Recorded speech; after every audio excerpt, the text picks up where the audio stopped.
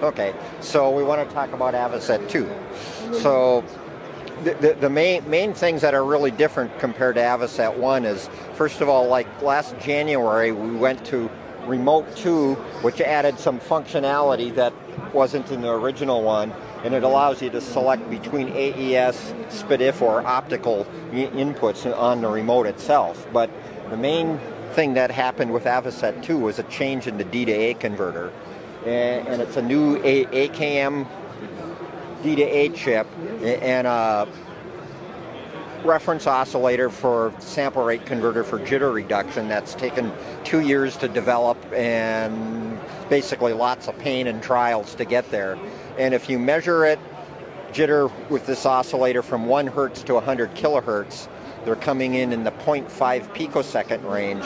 But if you do it with AES spec 10 hertz to 20K, it's like 0.04 picoseconds. Just crazy low numbers with it.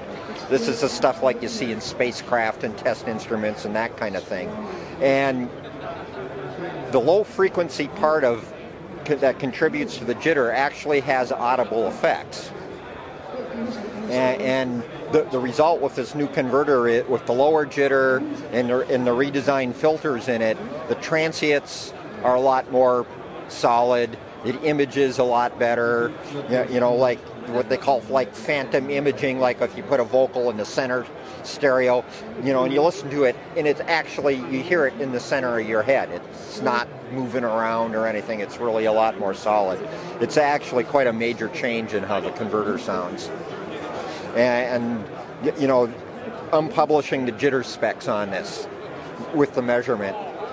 No one else has that I know of. Nobody else. I think Avid published some jitter specs on their interface, but for the most part, the other companies are just saying it's so low there's none. Well, there's really not such thing as none. There is always, so it gets to be a mystery.